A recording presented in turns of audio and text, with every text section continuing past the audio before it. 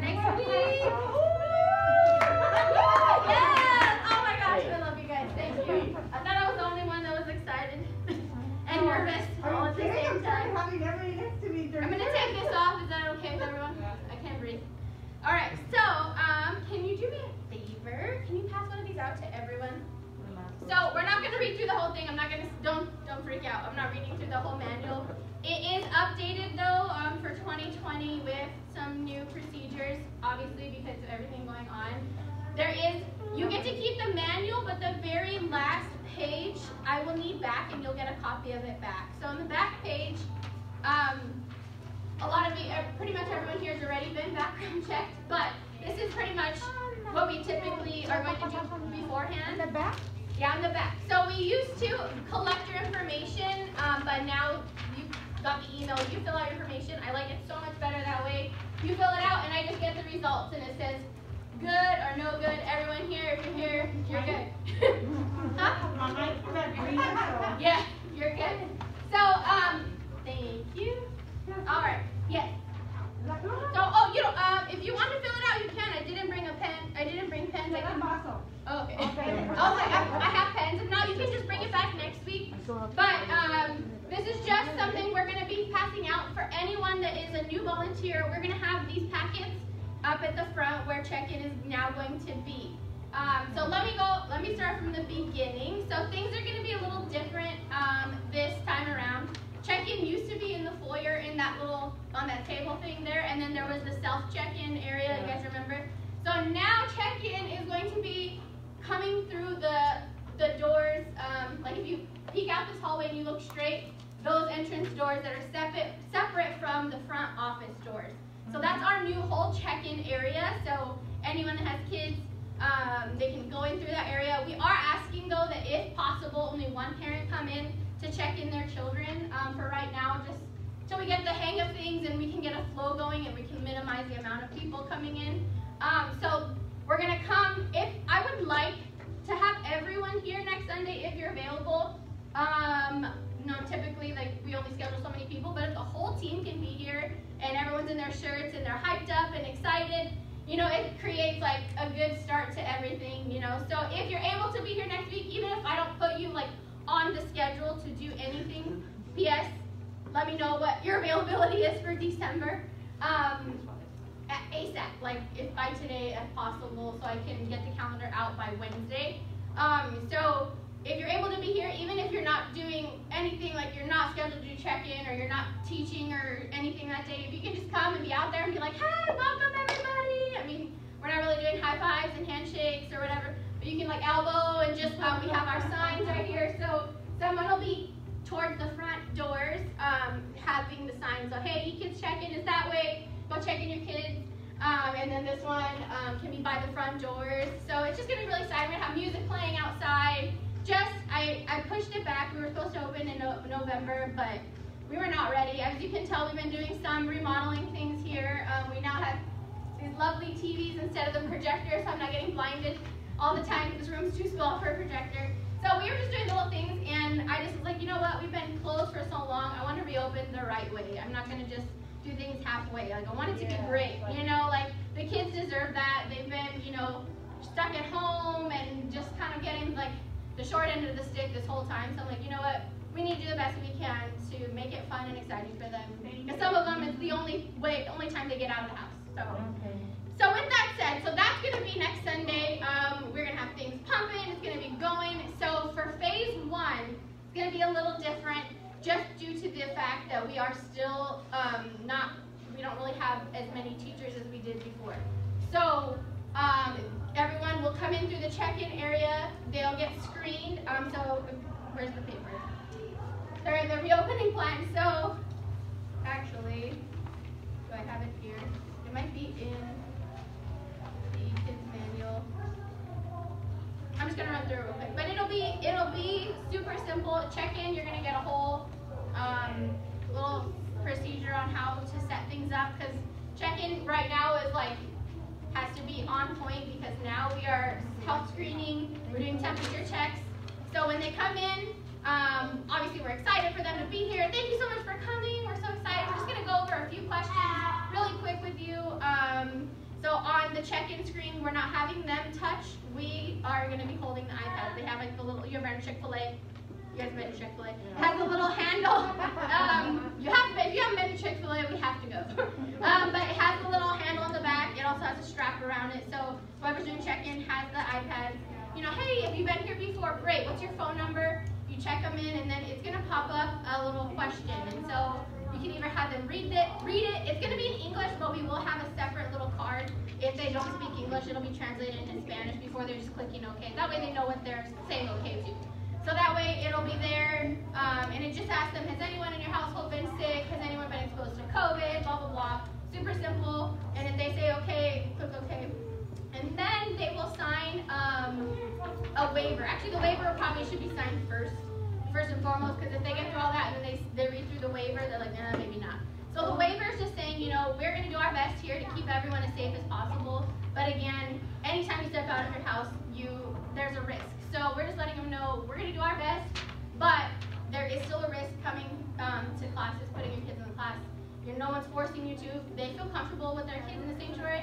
There's no pressure at all. I'm not going to, look down at anyone that doesn't feel comfortable putting their kids in class yet. I 100% agree that it's their decision. So if they say, no, it's okay, we're going to keep them in service, then absolutely, great, have a great service or whatever. So the waiver pretty much just states that, and I actually have it here. I'm not going to read it to you, I promise. I'm trying to keep this real brief. Here are all my papers. So there it is. COVID acknowledgement and assumption of risk. So I have just the basic risk if you guys have been to the doctor or anything. It's something similar to that, but more geared toward churches. And then family responsibilities. So, we're just letting families know, hey, if anyone in your family's been sick, it's best, let us know, or, please just be honest, so that way we're not putting anyone else at risk, things like that. So they sign this. Okay, perfect. As long as they agree to this, you can go ahead and take their phone number, ask them those questions, hit OK, boom, their labels will print, and then they get their labels. So for phase 1, until we're able to get more teachers to split back into the other classrooms, they're going to join their parents in for worship. So I know it's kind of weird, like why are we going to check them in and then send them back with their parents? Well, we're number checking for if they're healthy and if everyone in the family has been healthy. And that way, as long as they have that label, we know that they're good to go. And so when worship is over, they'll dismiss the kids. We don't have to worry about, hey, whose sticker or who hasn't been checked in. If they don't have a sticker, then you have to, have to tell the parent, sorry, you have to go back to, check in and complete all those questions and everything before they can come to class. So if you can help me monitor that, if they don't have a label on, they're not allowed to be back here. That means that they haven't been screened or they lost it and we need it. So they'll go to worship, and then as soon as worship is over, whoever is scheduled for nursery, make sure you're back and ready to walk them to the nursery. So for the nursery, for right now, also for phase 1, we're taking walking babies only. Just again, we can't hold the babies. We can't comfort them. They're right here. So just for now, until we get a few more volunteers, we're growing. We got some new volunteers, and it's super awesome. So until we get more volunteers, and as long as they're comfortable with holding babies, my previous volunteers were not comfortable with anything, and they're still not coming. So which is fine. It's their choice. I'm not shaming or looking down at anyone, but we can't open if we don't have the volunteers to do that and that are comfortable doing that. So as long as the volunteers feel safe and comfortable holding a baby and diaper changing, then we can go ahead and move forward with that, and my nursery workers can talk to me when they feel comfortable for that. But for right now, walking babies only, and if they need a diaper change, we'll pay for the parents, and the parents can come and change them. So nursery also got a little bit of a makeover. We have new carpet. So with that said, I hated walking around in there with shoes when we had crawling babies. So we now have these little medical booties that will be on the bench or in the bench right here by nursery. So any parents or volunteers going in there needs to put these on. You can put them on over your shoes, or you can take your shoes off if you want, but the ground is really hard. I wouldn't recommend walking around barefoot, it hurts. But that way we can keep the floor clean, and that way when we do bring the crawling babies back, they're not walking around on germs and stuff. So I think that's about it for nursery. Not too much has changed in that aspect. You're just going to be monitoring them, making sure they're not licking their hand, touching a toy, and then another kid comes up. So we kind of separate it when we're done. Whoever's able to stay can show you how things are kind of set up in the classroom there. So it's kind of sectioned off. We'll be having a new TV in there instead of that big old box TV. So we're moving up here. So they'll have like a little movie playing for now. And again, this is just phase 1. I'm aiming for phase 2 to start in January. Praying that numbers stay down and we're able to, increase our volunteer base. And again, that's a big part of making sure things are in order, making sure things are exciting. If we have volunteers that are, kind of standing there like this, or they're on their phone, nobody's going to want to be a part of a team like that. It doesn't look like you're excited to be there, and they're not going to be excited to be there. So if you're excited, then it's exciting. Then it's like, hey, I want to be a part of that. That looks like fun. Even our kids. So you guys have energy. I know you do. You're pent up at home. Get all your energy out that day. Yell it out. Don't yell at the kids, but yell with the kids. So nursery is a little bit different in that aspect for right now. For this class, it is going to be kind of an odd numbers, again, because of the amount of teachers that we don't have. Again, we would have littles class, which is the 3 to 5 year olds. Then we'd have 1st through 3rd grade, and then 4th and 5th grade. So, that was, I prefer two teachers per classroom. We were barely making it with 1 teacher per classroom before, but there's 4 and sometimes 5 Sundays to staff. So I know this looks like a good amount of people, but think about that, spreading it out between 4 weeks and that many classes is just not enough. So for this class, it will be 3 years to 5th grade, which is a huge, that's why we have these little tiny things, but it's going to be a quick class because they're in there for worship, and then they're in here for about 45 minutes. So we're going to keep it fun and exciting and moving so that way we don't lose the little ones, and that way we don't bore the older ones. So we're going to have the older ones really be like the helpers in here, like, come on, you guys know, you guys have been in this class before. The littles, not so much, but again, hoping in phase 2 we'll be able to reopen littles class and they can have their own class. It's just, there's so much to touch, so much to sanitize. Again, I was originally not going to open the nursery, but I know that's like a really big need, and I know the babies just are not having it in the sanctuary, and I know that, yeah. So, but the older ones are able to sit and just be on their tablets or iPads or whatever and kind of stay quiet, but the little ones want to run around. So we're going to do our best. So just, help me assure parents that we're working on it. We're at this point, I would like to be a full-blown, we are ministering to kids, but with the limited help that we have and the resources and everything, right now we're going to just do our best to, not babysit, I hate the word babysit, but be there to help so they can enjoy the service for that Sunday. But while we have the kids, we're going to do our best that they feel loved, that they feel accepted, that they feel some sense of hope, because the world right now is, seeming really hopeless for them, and I don't want them to grow up with that feeling. So we're going to do our best for that. So this will be 3 years old to 5th grade. So if for any reason we have a 3-year-old that is just not having it, they will not sit in their seat, they want to just run around. Either we can have their parent come grab them, or as long as we're not over full in the nursery, we can maybe have them go in the nursery for a bit. I don't want to do that because I don't want to put them back in the nursery, but I also don't want to disrupt the whole class here as well. So again, this is just for the month of December. I'm hoping back in January we can have at least nursery littles and then back to this class. We probably won't have the small group classes again because a lot of surfaces to touch, a lot of toys to clean, and all of that stuff. So just because December is holidays and things like that, so we just don't know. It's getting really hot. There's a lot to do before then, and so help me if you see someone that's not serving that just comes every week. Ask them, what it is that they are wanting to do, because there's so many aspects. They don't have to be a teacher. I know some people get like, oh, kids, I don't know how to teach kids, but if you can tap on an iPad and you can ask someone questions, like boom, you're great at check-in. If you're just welcoming and you want to smile at people, I will take you. So that's about it. Your packet explains a little bit more in detail the different policies and procedures. I didn't put in there really step-by-step procedures for each classroom because that is going to be in Planning Center. So if you have not downloaded Planning Center Services, it's a little green app, and that's where we do all our scheduling. If you're a teacher that where we put all of our curriculum, so you can look at it ahead of time. Our order of service is in there, so everyone can be on the same page.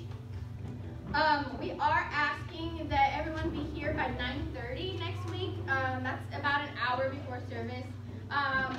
Typically, I am fine if you are here by 10. That gives you time to check, especially now we're going to go through a screening process as well.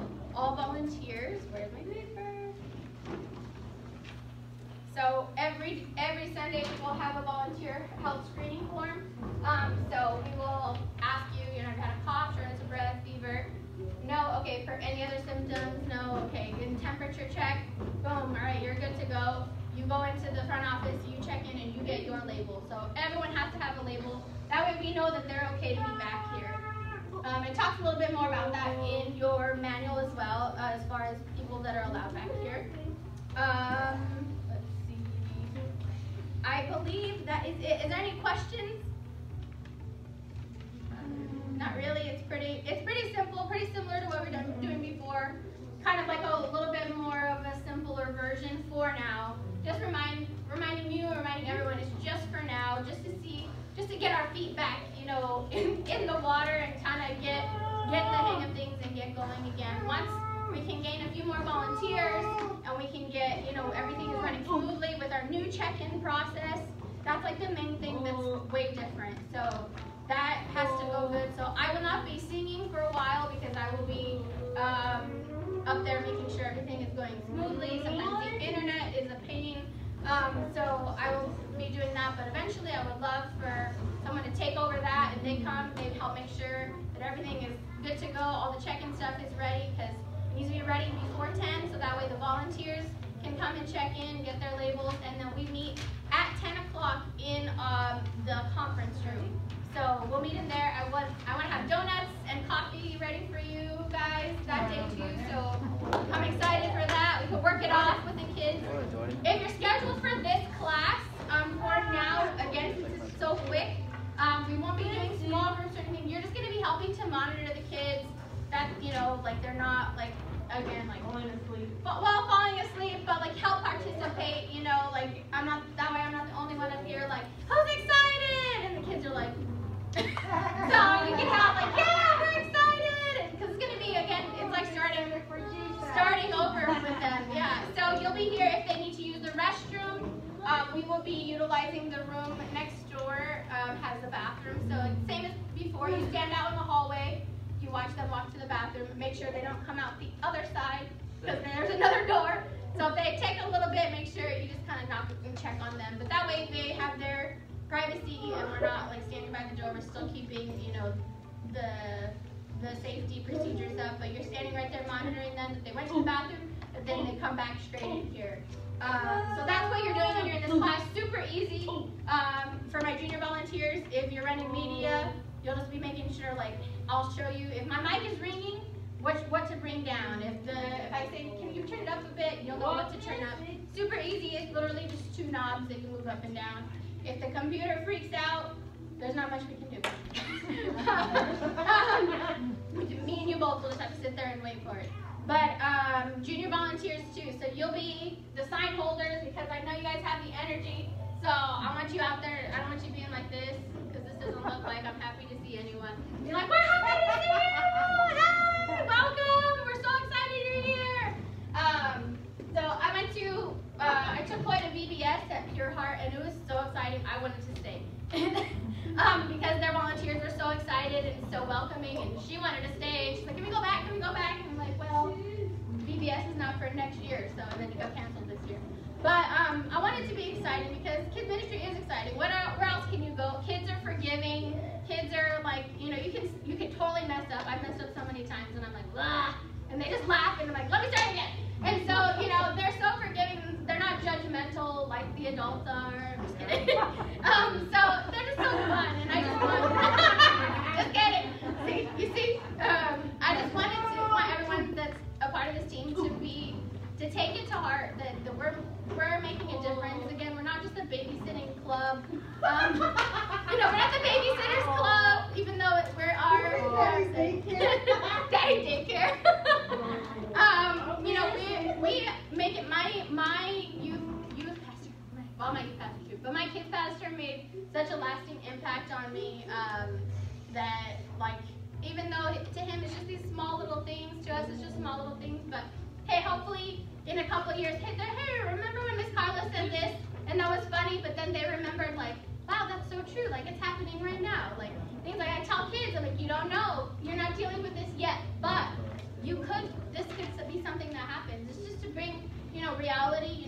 We tell them, biblically about God, but then we talk to them about real life, because, you have to put both of those together. So thank you guys so much for coming today. You can take those home if you haven't filled it out yet. No worries, you can bring back next week. But those are what we'll be passing out to everyone.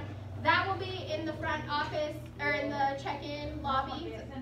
That's what I'll be saying. I gotta get used to saying that. It used to be calling the front office lobby, but the check-in lobby. And we'll have all of these procedures and all these pages in like a little file folder. So if for any reason, you're like, hey, I got someone that wants to volunteer, and I gave them a packet, so that way I'm not the only one like running around with like a chicken with my head cut off.